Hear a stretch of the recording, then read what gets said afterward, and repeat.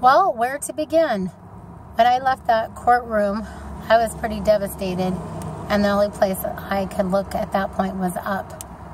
And so I remembered this book called The Diet Alternative from Diane Hampton, and I had read that before my brother died and had really put it out of my mind up until that night with everything with my son. So when that happened,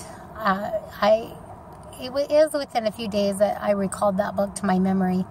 And so I reread it and got connected to those truths again. So the first place I have to tell you that my journey began with, besides making a decision to lose the weight, was with Jesus Christ.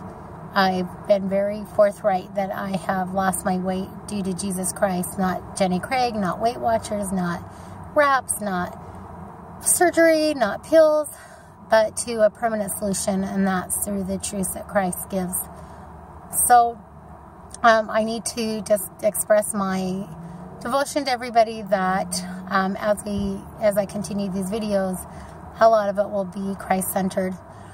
Also, from time to time, my GoFundMe page will show.